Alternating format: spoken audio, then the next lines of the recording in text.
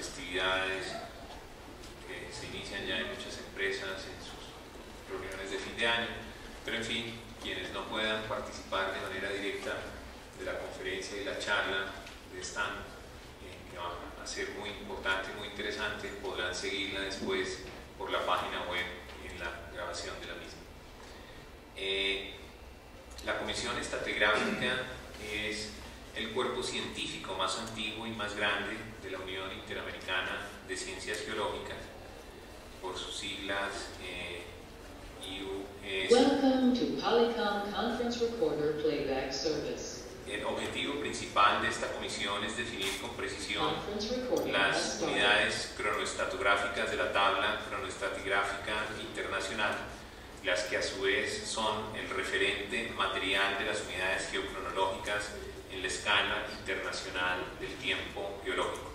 Esta escala es la responsable de darle color a las unidades de los mapas geológicos y también en el marco fundamental del tiempo que se usa para expresar la historia de la Tierra.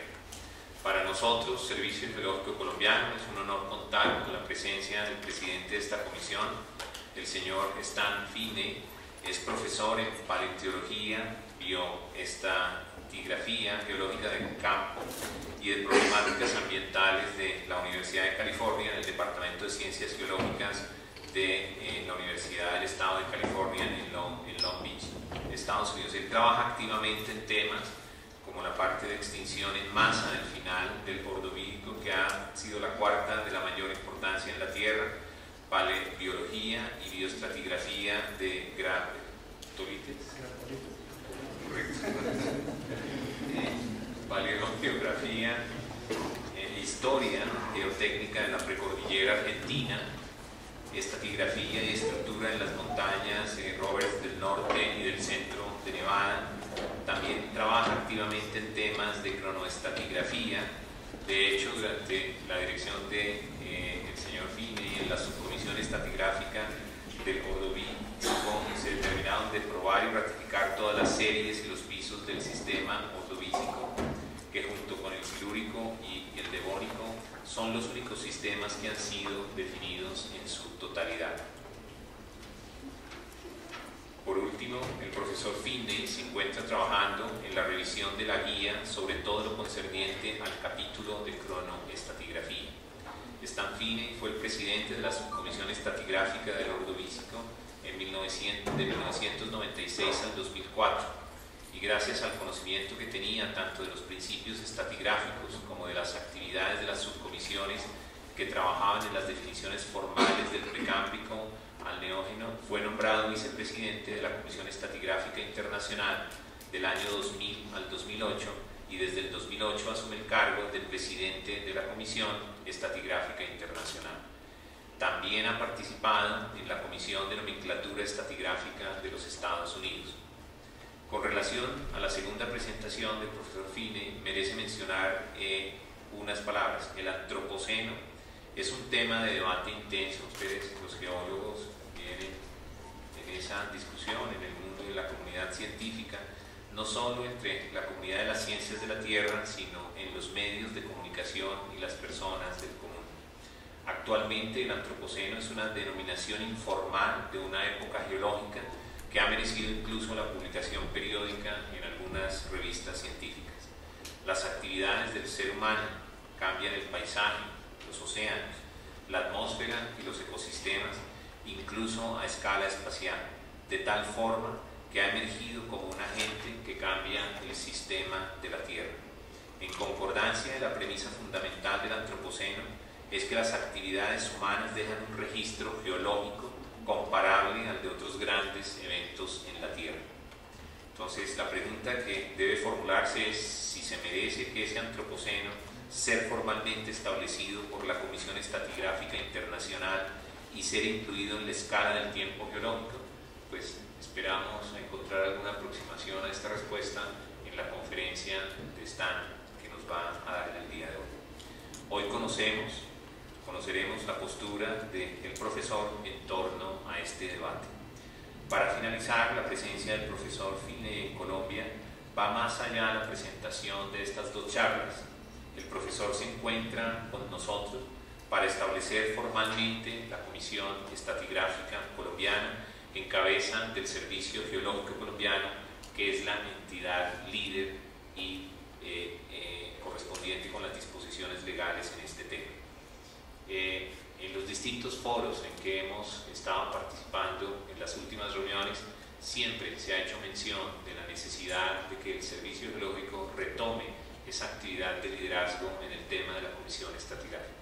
Entonces, qué mejor oportunidad que darle reinicio a esa comisión, restablecer su importancia para estandarizar y homologar el lenguaje y la presentación y unificación de todos los informes geológicos, en particular lo asociado a la industria del petróleo, en temas de la Comisión Stratigraphica colombiana, con la presencia del presidente de la Comisión Stratigraphica Internacional en el mundo. Bienvenido, profesor Fini, a Colombia, bienvenido al Servicio Geológico. Hemos tenido ya oportunidad de dialogar con él un rato en la mañana, de disfrutar a la hora del almuerzo un delicioso ajiaco, hablar un poco de Colombia, de playas, de su entorno, y esperamos que en una visita de campo que inicia mañana en la zona de Ubaté, en la zona de Villa de Leyva, pues puedan apreciar parte de los registros geológicos que evidencian lo que esta tierra hace millones de años, cómo estaba conformada. Bienvenido, profesor, y escuchamos con interés sus palabras. Gracias, doctor Paredes. Tercero, charla denominada The International Commission on Stratigraphy, 50 Years of International Collaboration and Cooperation. Ahora le damos la bienvenida a Colombia al doctor Stan Phillips, presidente de la Comisión Stratigraphic Internacional.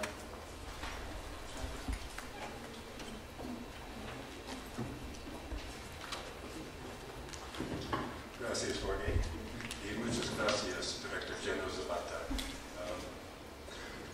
Señores y señor, mi español no es bueno y quiero dar mi conferencia en español. Probablemente estará en Spanglish y la voy en inglés. Tu país y tu ciudad es muy bonito, me gusta mucho y soy feliz, muy feliz de estar aquí. Y también estoy muy, para mí es un honor grande hablar sobre el Comisión Stratigrafía, porque he trabajado en las actividades de la Comisión para muchos años y el trabajo es muy importante y las personas trabajando en la comisión están científicos muy buenos. También vengo trayendo regalos. Es la estación de Navidad. Y están productos de Comisión de Stratigrafía con la Comisión de Mapa del Mundo. Y esto, la mayoría de ustedes han estudiado ya.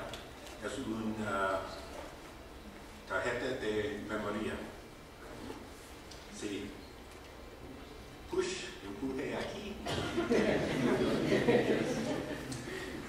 Hay mucha información en esta tarjeta, mucha información sobre ICS y sobre la Comisión del Mapa Geológico del Mundo. Ok, en inglés. La primera conferencia es larga porque quiero explicar muchas actividades de la Comisión. El segundo, sobre el Anthropocene, es nuevo para mí.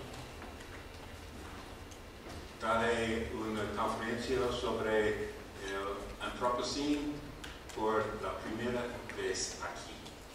Okay. La Commission on Stratigraphy. Estuve fundado en 68 y esto los directores, presidentes de la Comisión por los años y tengo un gran placer estar asociado con estos previos presidentes. subcommission consists of an executive of a chairman, myself, vice chair, and secretary general, and 16 subcommissions, all of them except one based on the geological systems, and a subcommission on stratigraphic classification. Each subcommission has approximately 20 voting members, and each focuses on defining units and boundaries of the International Chronostratigraphic Chart for their particular systems. The Commission on Stratigraphy also produces products such as the chart you see, as well as articles on stratigraphy and the International Stratigraphic Guide, and the subcommissions where the greatest part of the work of the commission is done produce many other products and have many workshops, symposia, and field meetings, and carry out field investigations. This is the primary product. This is the International Chronostratigraphic Chart. This is what the Commission on Stratigraphy has as its primary objective: to establish a single hierarchical set of global chronostratigraphic units at the rank of stage, series, and system. Now, when we use these terms to talk about the past and the history of the Earth, we talk in terms of time, and those are the geochronological units: the period, the epoch, and the age, of equivalent rank to the system, series, and stage. And that's an important distinction. We work in the Commission on Stratigraphy in establishing units based on rocks present today that one can go and stand on, one can map, and one can sample. When we use the time term, we are talking about the past, although we often refer to rocks in terms of the time that they form. Also, when one talks about these units in terms of time in the past, and especially when we try to calculate the numerical ages of the boundaries between the units, then we have what's called a geologic time scale. That is based on the International Chronostratigraphic Chart, and that's an important distinction that I will talk about when I talk about the Anthropocene. On this chart, you'll see the units, but you'll also see these little symbols. These we refer to as golden spikes, clave oro. It's analogous to when the railroads were built across the United States from the east and west, and when the tracks met in the center of the country, they used a golden spike as the last spike to hold the rails together. And in a sense, the golden spikes here also mark an important monument. They are the global standards that define the units of the International Chronostratigraphic Chart. Now, this terminology was first established, as you can see, at the Second International Geological Congress in 1881. Two sets of units. The terms have changed somewhat, but these are the rock names: system, series, and stage, and the equivalent time terms: period, epoch, and age. You can see that the units of chronostratigraphy, of geologic time, have evolved through time. They have a history. As geologists first in Europe began studying rock units and giving them names by which to refer to them, and then interpreting their relative order of formation, this became the geologic time scale. But note that it has evolved through time. When these units were established, they were established primarily on bodies of rock, such as what became the Carboniferous or the Cretaceous, distinctive lithologies that occurred over a large area. But with the realization that the succession of fossils was most valuable in establishing age relationships among these rock units, they became defined on the basis of fossil content, or biostratigraphy. Now I emphasize, the units were named on the basis of outcrops with distinctive fossils, but their boundaries were not defined. That created a great problem. You can see this illustrated here with the boundary, the history, the boundary between the Silurian and Devonian systems. This was a situation in the 1960s. The Devonian system and this underlying Silurian were defined in Great Britain. The Silurian was defined first by Murchison, and the primary fossils in the upper part of the Silurian were graptolites, and these show graptolite zones here, these names. Above that was the terrestrial, continental, non-marine sandstone, the old red sandstone. But Murchison and Sedgwick discovered that in southern England, Cornwall and Devon, there were marine limestones underlying the Carboniferous. They interpreted them to be younger than the Silurian, and thus they defined the Devonian system on marine rocks in southern England, but considered them time equivalent to the old red sandstone. Murchison then went to continental Europe and found outcrops of marine limestones with fossils similar to those in southern England, and he recognized these rocks as his Devonian system. And he continued his explorations, but later geologists, over the years, working farther to the southeast in Europe, discovered shelly facies with graptolites that extended higher up than the highest graptolites in Britain. The British had always defined the top of the Silurian as the extinction of graptolites. So this is the situation in 1960. Where's the Silurian-Devonian boundary? The British had always placed it here, this bed, at the base of the sandstones. They had also placed the top of the Silurian at the extinction of graptolites. But here in southeastern Europe, graptolites went up much, much higher. So what's the boundary? Some people would put it there, others would put it here. You see different interpretations on where it should be. 1960. Geology was expanding explosively as a science, with studies of the ocean floor, the origin of continents and mountain belts, and putting them in a plate tectonic context. And look at the nature of our fundamental time scale. It was greatly deficient. It was not up to the standards of modern science. So a major effort was launched. The first thinking on this, you can see, was developed in 1948. It was to focus on defining boundaries between those units, between time stratigraphic units chosen and carefully selected, internationally agreed bedding plains of a type locality with fossiliferous marine deposits. Thus, it was the concept of a benchmark, a golden spike, a boundary stratitype, or what we call GSSP.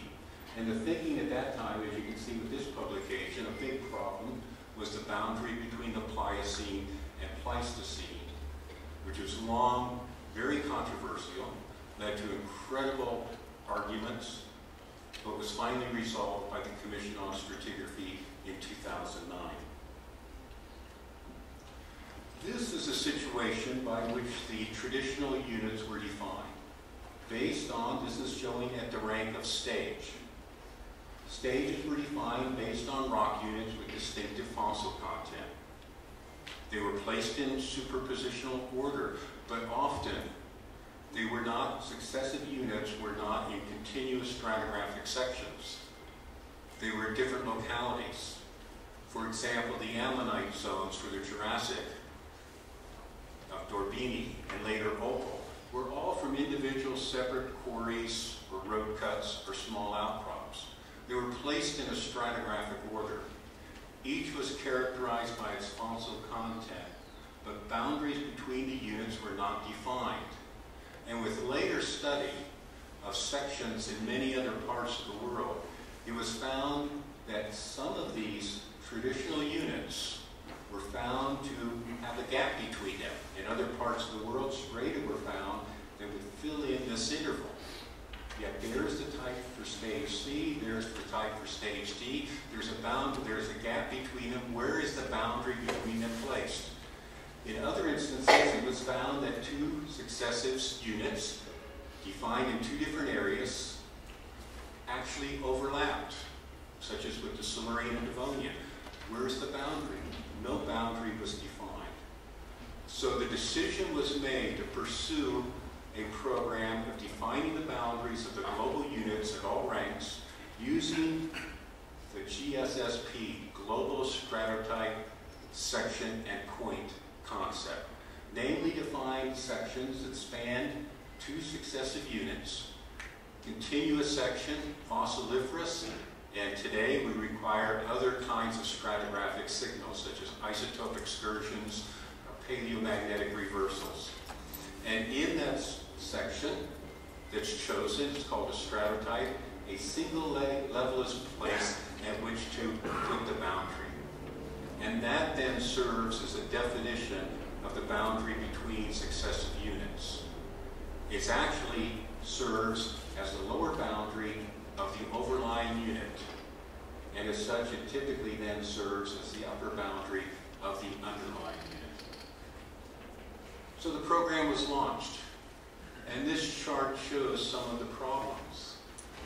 Initially, as this program began, it used biostratigraphy. Magnetostratigraphy was not well developed. Chemostratigraphy was not developed at all. And both of those techniques really required that the rocks first be dated with fossils before those tools can be used for correlation. What we have with fossils is they represent life on the Earth in which there's great paleoecological and paleogeographic differentiation. And that's illustrated here. Here, the vertical axis is time. The horizontal is geography, from land, positive areas, depositional basins, shallow empiric seas, inner shelf, outer shelf, slope, and ocean floor. And different fossils with different ecologies accumulate in each of these settings. An important part of the GSSP project is try to find a section in a facies with fossils and other stratigraphic signals that allow the boundary to be placed that provides the best available and reliable correlation across the greatest range of facies, depositional settings, and geography.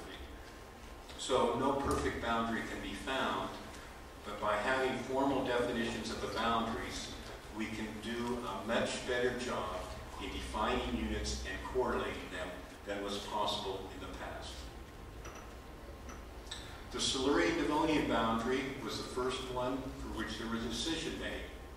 Here you can see a recommendation presented in 1968. The boundary between the Silurian and Devonian systems shall be chosen in relation to the base of the Monograptus uniformis sum. And the committee on the boundary shall now proceed to study localities where a suitable boundary stratotype may be defined. And they did. They traveled all over the world looking at candidate stratotype sections and evaluating them. As you can see, there was a lot of controversy. The British surely didn't want the boundary changed from where they had it at the base of the old red sandstone. People in other countries considered that to be a problem. The committee is of the opinion the boundary should be defined now. There will always be arguments for delay, but the history of where the boundary has been placed in the past shows that only an authoritative international decision can end the existing confusion. And that began this program, long-term, of defining all boundaries. This is the publication of the full report of the whole process and all the data from all the sections that were studied and how the decision was arrived at.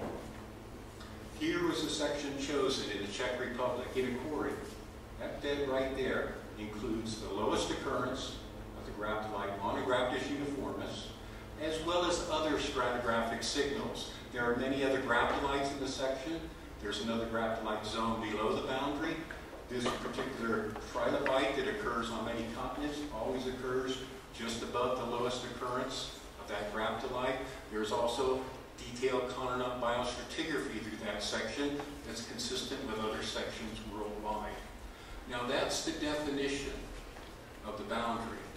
The key, though, is that there are these other stratigraphic signals in the section to help with correlation elsewhere. And as became standard, starting with this GSSP, is that a marker be placed on the section. The section is actually up here in the quarry, or the GSSP, right about this level. This is a monument that was built for it, and if you stand in a designated site in front of that, and look right through here, this lines up perfectly with the boundary on the hillside. And for anyone that wanted to do more modern studies with new techniques on that boundary interval, this is the section they go to do that work. Now, I will show you another problem we have with stratigraphy. It hinders geologic studies. It's a complex problem. And the objective of ICS is establishing a single set of standard units to overcome this problem. This is the Ordovician world. Continents were greatly dispersed around the equator. Gondwana extended from the equator to the South Pole. Within those seas, marine faunas, especially the main index fossils, the graptolites and conodonts, showed great geographic differentiation as well as paleoecological differentiation. The Ordovician was first defined on rock sequences and fossils in Wales. Well, because of that paleogeographic and paleoecological differentiation, those species that occur in Wales don't occur elsewhere in the world on other paleocontinents. As a result, the definitions of the subdivisions of the Ordovician and even the boundaries, look at the lower boundary, have varied between continents and also through time. Our British colleagues had the base of the Ordovician at this level until 1995, whereas the Australians had it at this level. China and the United States, it was at that level. This is a system. The Ordovician came the Ordovician boundary, and look at the different interpretations of where it lay. Again, suppose you're a structural geologist mapping and trying to reconstruct structural history, and you do want good age control and units to express the ages of the events, especially those near the boundary. What scheme will you use? How well will you correlate with colleagues in other countries or on other continents? The problem's worse than that. Here's North America. There's the Ordovician originally, 3 different series, Canadian, Champlainian, Cincinnatian. Here it is today, Ibexian, White Rocky, and Mohawkian, Cincinnatian. In a sense, our language has evolved. And here's even greater complexity. This is at the level of stages. Again, picture yourself not as an Ordovician specialist, and you're working with Ordovician rocks.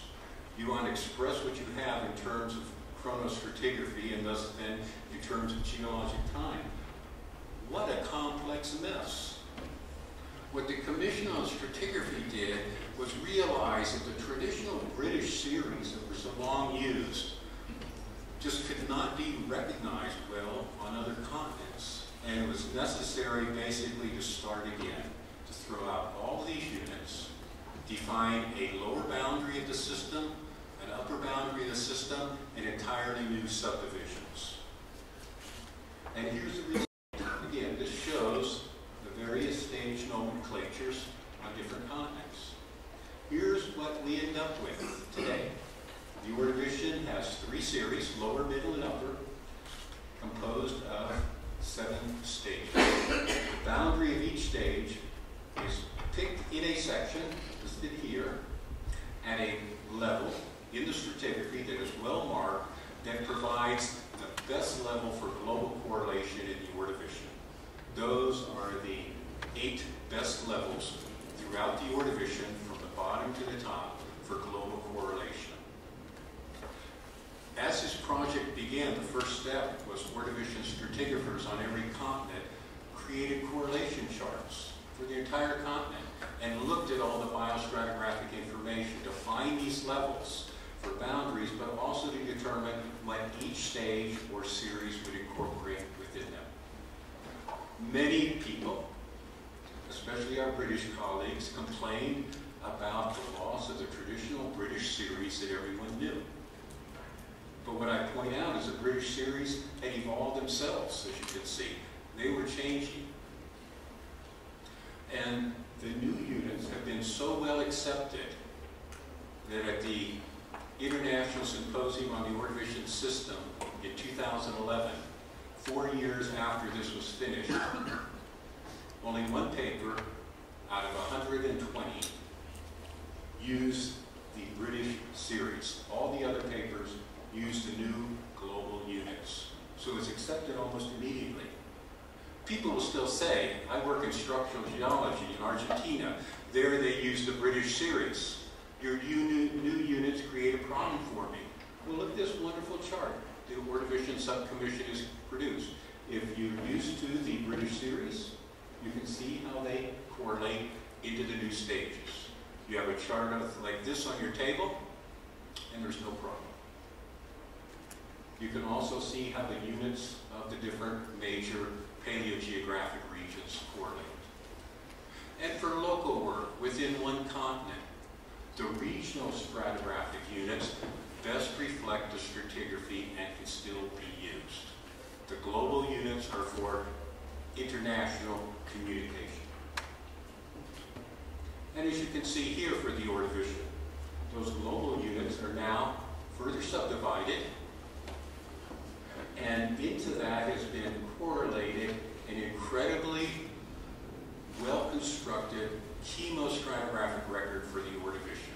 This could not have been done without biostratigraphic correlation, but also standard units into which to correlate.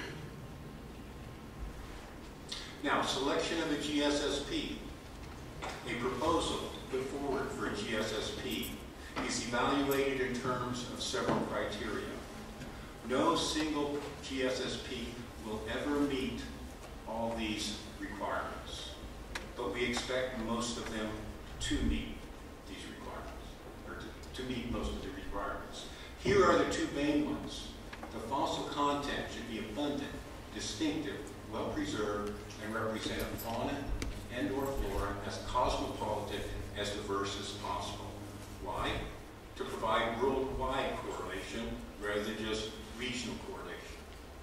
And to ensure its acceptance and use in the Earth's sciences, a boundary stratotype should be selected to contain as many specific marker horizons or other attributes favorable for long-distance time correlation as possible. And that would include paleomagnetic reversals and chemostratigraphic excursions. There's a process, an elaborate process for approving a GSSP. I am of the opinion that this process, as well as the criteria on which proposals are judged, gives legitimacy to these decisions as global standards and wide acceptance within the earth science community. Here is the process shown here. A GSS proposal usually comes out of a subcommission or a task group within the subcommission. It has considered boundary levels, has considered candidate stratotype sections, and finally makes a recommendation of what's the best level in the best section.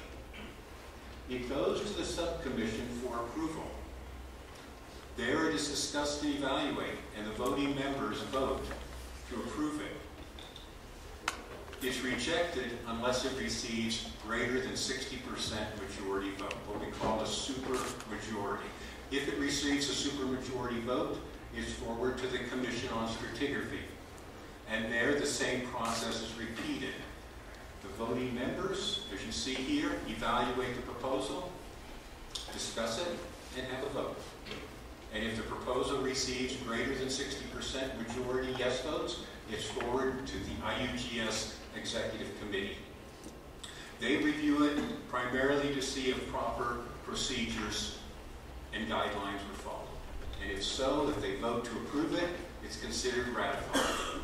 It must be published, preferably in the journal episodes, and a marker must be placed on the GSSP. So this is a very elaborate process, but this is what we consider necessary to give legitimacy to the first international geostandards that we are developing. Here is the history of ratification of GSSPs. The first one, the Silurian-Devonian boundary, in 1972. There were quite a few here in the 1980s. I marked them as being for the Silurian because I'll show you at the end of my presentation, these were done too quickly. They were placed in Wales because Wales was Murchison's type area for the Silurian, but the sections are not good. Those GSSPs have proved to be unworkable, and now they're having to be reconsidered. Now we're progressing at 1, 2, some years 4 approved each year. And this year we're approving 2. There are approximately 100 GSSPs to be defined for the entire ICS chart, and at this time, approximately 50 have been ratified. Typically, a GSSP is illustrated like this. Here's a section, there's the level. The lowest occurrence of this species is taken to define it. That's a core concept of what the GSSP is in the stratotype section. For various reasons, in other sections, the lowest occurrence of that species could be significantly different. How can you tell that? There may be many reasons. It may have migrated here to this location much later. Maybe it existed here but was not preserved. Maybe the people collecting the section did a poor job collecting it, did not find it here even though it occurs there. But we have procedures for evaluating one of these stratigraphic signals and how well reliably one can correlate it to the other sections. It's called homotaxy, order of appearance. As you can see in this diagram, this is showing geographic distribution in time. A species evolves, migrates to other areas which take time, one species after another. But you see this species here arrives there much later. So you have an anomaly in stratigraphic order of appearance. These 3, 4 are fine, but this one is a problem. So if a stratigraphic signal is used for correlation, correlation is an interpretive process, correlating a level from one section of rocks to another. It requires evaluating the data, and not just the lowest occurrence that's used to define the boundary, but that lowest occurrence relative to other stratigraphic signals in those sections. Here's an example. This is from many sections I worked on in the Appalachians. Those are the ranges of graptolite species. I'll focus on this level here because it serves as the base of the Upper Ordovician series, as well as the Sandvian stage, which is the lowest stage of the Upper Ordovician series. It's picked here at the lowest occurrence of this distinctive graptolite, Nemograptus grosselis. But what I'd like to point out is a distinctive assemblage of species here, many of them dying out. But beginning right here, you have the first species of a new genus appearing, Decellograptus. There's another species of it. There's another species right here, right there. There's another species. There's another species. There's this incredible evolutionary explosion in the genus Decellograptus in the interval in which Nemograptus grosselis first appears. Also, there's a Portland Connerlot first occurrence just below that level. Here's the data from a section. You can see how intensely it was sampled. Here's the interval in which the species of Decellograptus appear and diversify. Here's the occurrence of Nemograptus subtius that we consider the direct ancestor of Nemograptus grosselis that occurs right there. The Connerlot zonal boundary is about this level that I mentioned. So we have a number of stratigraphic signals. what's important here is not just the signal and the level defining the boundary, but it must be viewed in context of all the stratigraphic signals in the boundary interval. You see, this is in western China. Here's another section. There's the interval in which the Dicelograptis diversifies. Here's the level of the lowest occurrence of Demograptis rostris. We go to Wales, long section. Here's where Dicelograptis evolves and diversifies. There's the lowest occurrence of Demograptis rostris way up there. It's much later. Although the boundary for the base of the upper ordovician series was defined at the lowest occurrence of Demograptis rostris, the stratotype section, we would correlate that boundary to here because of these many more stratigraphic signals that characterize the boundary interval. And we would say, locally, this is a late occurrence. But you can see the sample section is very long. There's very long covered intervals with no exposure. There's very few collections in the interval. So I just emphasize that all the signals in the boundary interval are important. Some stratigraphers early on said, oh, we just put a spike in the ground, that's our definition of the boundary, and then we correlate it.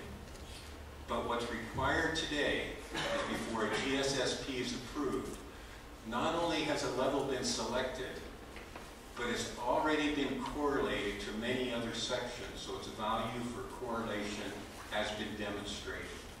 So what we say is, does definition precede correlation? No.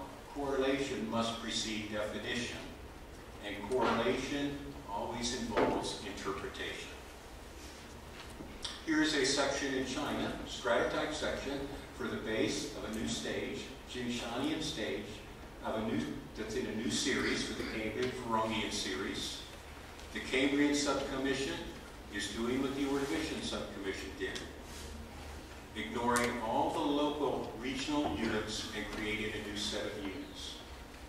This unit, this stage, is defined at this boundary level in this section at the first occurrence of this trilobite. I think it's that one right there. But you can see it occurs in an interval with many other stratigraphic signals, other lowest occurrences, other highest occurrences, to evaluate correlating that level into sections in other points. Here's the boundary between the Jurassic, or Triassic and Jurassic. This one was just ratified in 2010. It's defined on the lowest occurrence of this ammonite in a section in Austria in the northern calcareous Alps. You'll see that in that section and other sections in the world, there are also other stratigraphic signals, and there also in the section is prominent, distinctive chemostratigraphy in terms of carbon isotopes. This interval does not have a lot of fossils, but the key is that the level it was chosen at the lowest occurrence of that ammonite in this section separates above it all species that in all parts of the world that were considered Jurassic from those that were considered Triassic.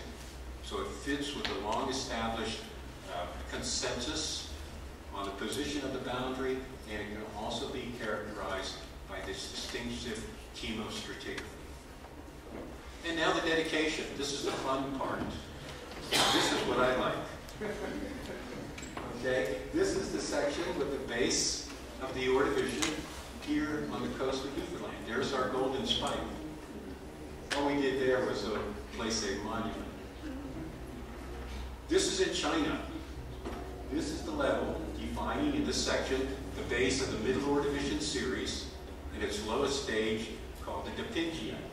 Now the Chinese take great pride, national pride, in having international geostandards located in their country. And you can see that in the ceremonies they have when these are dedicated. You can see they built this platform. This is a sculpture of the species of Conodon at which the boundary is placed. And we had many politicians, this man here, Vice Minister of Lands for China. and head of the Chinese Geological Survey. He came from Beijing with an entourage of maybe 50 people. And with the politicians come the journalists to make it a very special event. This is a special section for me. It's a beautiful area in a wonderful country. It's at Zumaya in El País Vasco, the north coast of Spain. It's an incredible section, as you can see from the outcrops. We have GSSPs for 2 stages in the Paleocene in that section. Again, there was a great dedication ceremony. You can see the group there, and there are lots of journalists, because the politicians are there. This is the governor of the province, the mayor of the town of Zumaya, the head of the Paleogene subcommission who made the initial decision, the leader of the team that investigated the section, Eel. And this outcrop area, this beach, is in a nature preserve, natural biotope. It's in a geopark. It's also at a beautiful beach that many people go to for bathing, surfing, sunbathing, every day that they can. And you see, an educational plaque was put up as part of the GSSP dedication. Here you can see the section. It's incredible because here's the KT boundary, one of the best in the world. Here is the interval of the Paleocene-Eocene thermal maximum, one of the best studied sections in the world for that event in Earth history. Here's the level of the 2 GSSPs. All this through here is the Paleocene, completely, perfectly exposed. I get a chance to talk to the governor. I tell the governor, this is valuable. You have to maintain this. You have to protect this. Journalists are there. It's a big event. The politicians love this. It's the best part of their job, dedicating ships, GSSPs, new projects. There's the golden spike, one of the best golden spikes I ever saw made. Here it is being pounded in at the boundary level. And there's the plaque that marks the GSSP. There it is in the rocks. It's cemented in place, so no one takes it. And this rock hammer is in a, como se dice, anillo para llaves. The hammer is. And here is the marker in 3 languages, the Basque language, Castellano, English, designating this as a GSSP. And finally, the real purpose of the dedication ceremony is to celebrate the work of this team.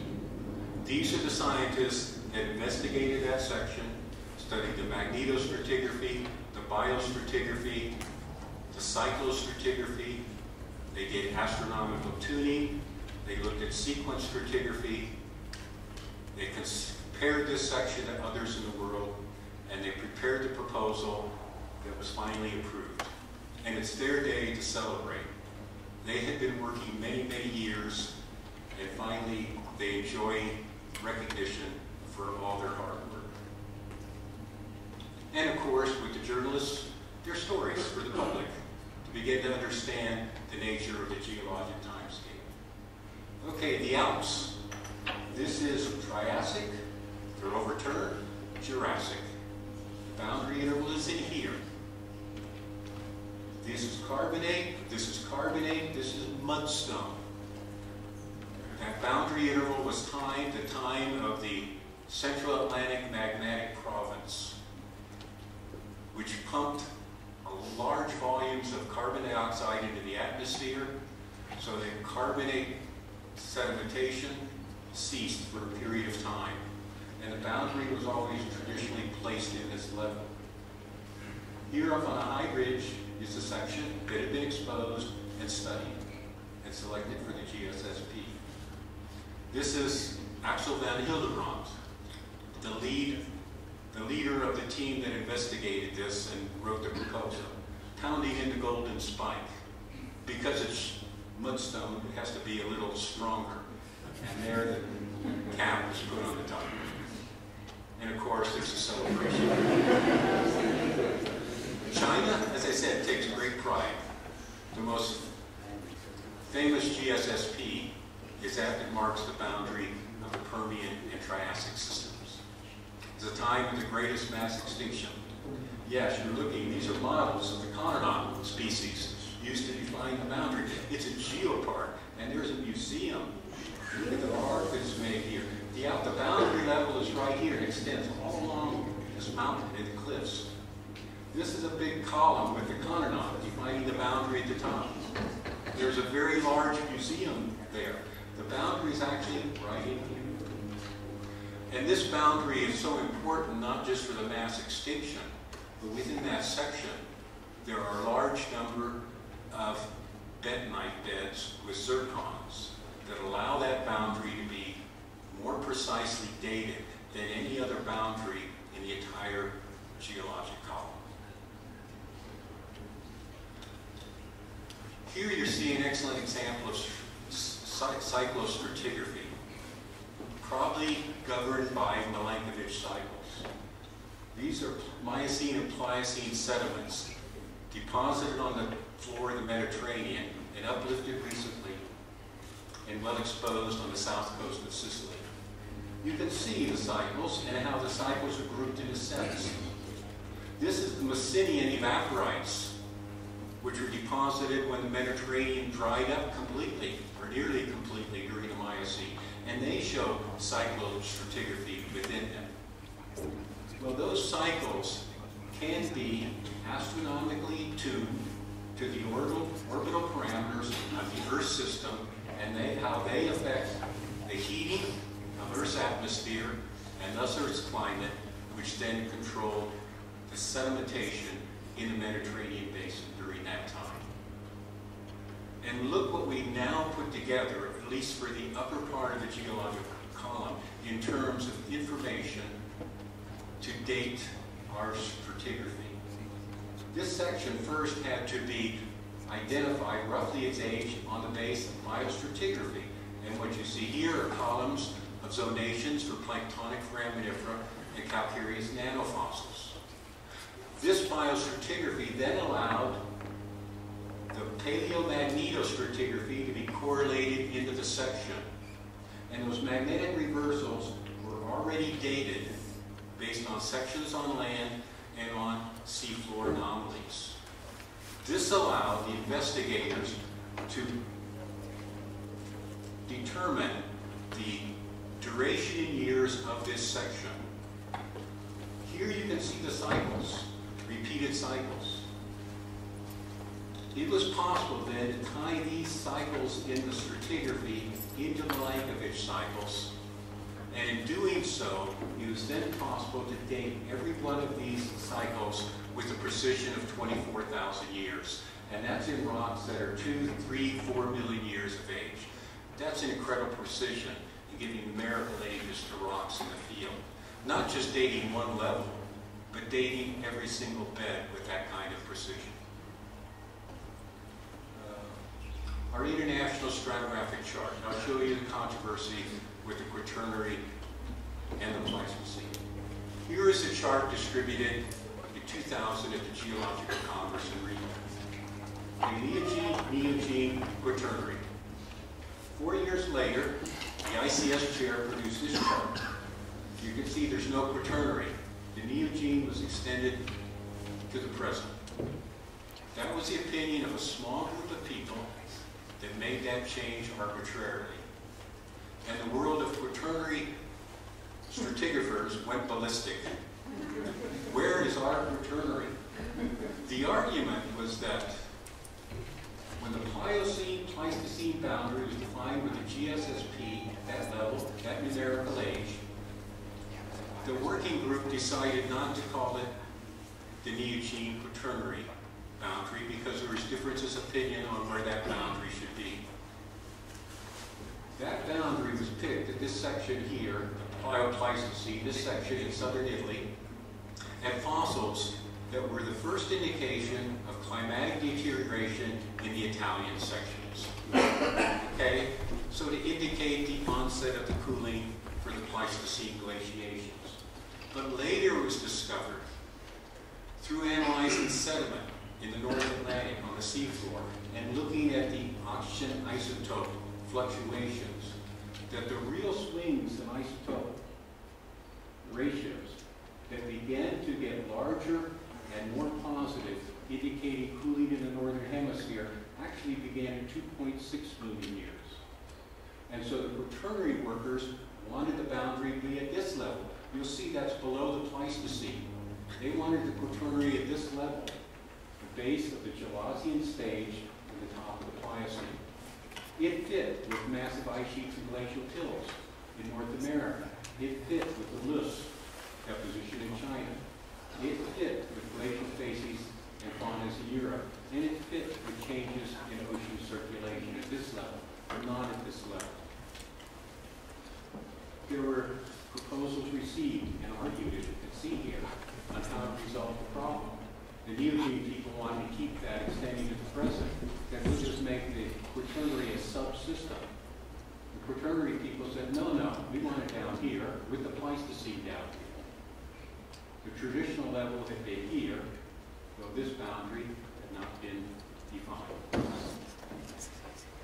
So finally, the decision was made after a lot of discussion. A vote was taken by ICS, and it was approved at this lower level, at the base of the Gelasian stage. Here's the Gelasian stage in Sicily. And the boundary that I'm marking there is right at this level in that section. So we reestablished the Quaternary. It wasn't done authoritatively by the chair of the Commission on Stratigraphy. It was done by all the voting members thoroughly discussing and evaluating the different positions and then voting overwhelmingly to make this choice. And although a small group was very angry by this decision has now been accepted by the greater stratigraphic community. Okay, what else does ICS do? It produces the International Stratigraphic Guide, so there should be a new one. The last one was published more than 20 years ago. It'll probably be 5 or 10 years before another one is produced. The subcommissions have many activities, such as field workshops to look at candidate GSSP sections, to have symposia every 4 years that brings together scientists that focus on that particular system. The Quaternary Subcommission has produced this kind of product, an incredible correlation chart of all the information, or the vast majority of the information dealing with the Quaternary in this case. We have information for magnetostratigraphy, biostratigraphy, the oxygen isotope stages, the stratigraphy within the Chinese loess, within lake bed sediments, the glacial stages, all brought together in a beautiful chart.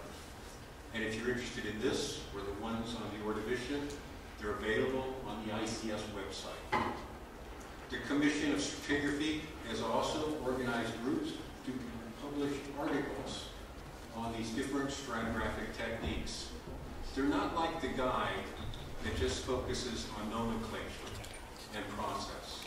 These articles explain the subdiscipline and most importantly give case examples of how it's used or applied. Eventually these will all be put together in a single book. If you're interested in them, contact me and I'll be happy to send you PDFs of these articles. The latest one to be produced is Mammoth, Sequence Stratigraphy. There's different opinions, different concepts of sequence stratigraphy, but we had an international team of well-established sequence stratigraphers work together to come up with a consensus document on sequence stratigraphy. We produced a chart in other languages, Castellano for Spain, but of course in Spain there's 3 languages. So, oops, that's sideways. We have a version in Basque. We also have one in Catalan. We have one in Portuguese. My Spanish colleague is working on a chart for all the countries of Latin America. But, you know, Colombians are different than Chileans, so he has yet to resolve how they handle it. Again, people like to see numbers, the ages of the boundaries. And what I'd like to show you is that is an art. When you see the numbers on the chart, the numerical ages, those do not define the units. The GSSPs define the units. Putting numbers on is a calibration. Except for the Permian-Triassic boundary and possibly one other, there are no volcanic ash beds in sections with the GSSPs. And often in sections with volcanic ashes, there's no fossils or magnetostratigraphy or chemostratigraphy to use for correlation. There are some places though. But although these numbers are often shown with great precision, that's a false sense. Because just an example, the Ordovician system here, there are 1, 2, 3, there are about 8 or 9 uranium-lead ages in 40 million years of strata. None are in sections with GSSPs. I take that back. Those are the Ordovicians. The Ordovician Silurian boundary section has volcanic ashes. So that is a trick in how the numbers are put on the chart. It includes quantitative stratigraphic techniques. These are all subject to change and revision. Going to the Precambrian. The Precambrian was subdivided into units based on what are called global standard ages, because there is no biostratigraphy. But today, Precambrian stratigraphers, or community of them, want to define these units with GSSPs. They feel these numerical ages are not useful in the field working with rocks and expressing geologic history. This has begun in a way with the definition of the topmost part of the Precambrian as the Ediacaran system, with the GSSP defined here in this section in Australia. There is distinctive fossils in the Ediacaran, but in addition, there's distinctive from the Cryogenian, distinctive global glacial deposits, succeeded, always overlain by a distinctive carbonate unit called a carbonate, with a distinctive isotopic composition. And that level is considered to be a globally, represent a global event that can be correlated widely, and it was chosen for the GSSP. We have a Cryogenian subcommission. The Cryogenian, the base was arbitrarily placed at 850 million years, but now based on their work, they want to include just the global glaciation events, and they have asked that this number and this level be raised to 720 million years. We're voting on that. So, the Commission of Security has a website. It's tied in with an incredible database system where anyone can give data that the team in Nanjing will put into the database and will keep confidential for you, and that includes a variety of tools for quantitatively synthesizing and interpreting that data. We have our charts and timescales. We have a table of GSSPs. Those are the global standards established by ICS, and the archive for them is here on this website. We also have an abridged version of the International Stratigraphic Guide. The Commission on Stratigraphy. There's more than 300 voting members among the executive and the subcommissions from approximately 15 countries. We collaborate with INCWA, Commission on the Geologic Map of the World. Many ICS members participate in IGC projects. They're on national stratigraphic commissions and editorial boards of numerous journals. We collaborate with the IUGS Commission on Geoscience Information, with One Geology, the geoparks and geoscience programs, UNESCO and the IUGS. During its 47 years, ICS has generated a huge body of stratigraphic information for the entire geologic column from hundreds of sections worldwide. We've established this global chronostratigraphic framework for the geologic column with more than 50 of the units of the 100 units defined by GSSPs. This work has stimulated significant advances in biostratigraphy, and of course that requires studies of taxonomy, paleoecology, and paleogeography of the indexed fossil groups. It stimulated development, testing, and refinement of magnetostratigraphy, chemostratigraphy, and spectrostratigraphy with astronomical tubing. And it's encouraged the development of modern techniques in isotope geochronology by providing well-defined chronostratigraphy into which to integrate radiometric dates. I mentioned the problem with Silurian. You know, this is where a poor GSSP was done, many of them. There's no exposures in Wales. Murchison did a fantastic, incredible job of piecing together the stratigraphy from the Silurian from many separate small outcrops. But this is, you see, is a problem with the GSSPs that they placed there. Their concept was drive a golden spike in the ground and correlate it to it. This is the base in here, the GSSP to the base of the Homerian stage of the Wenlock series. Lewis said that there's a bentonite bed here, and it's 80 centimeters above the bentonite. There, a graptolite was found, a single specimen of a single species that's not well identified. That's what they based the boundary definition on, saying that the boundary occurred at the base of the graptolite zone.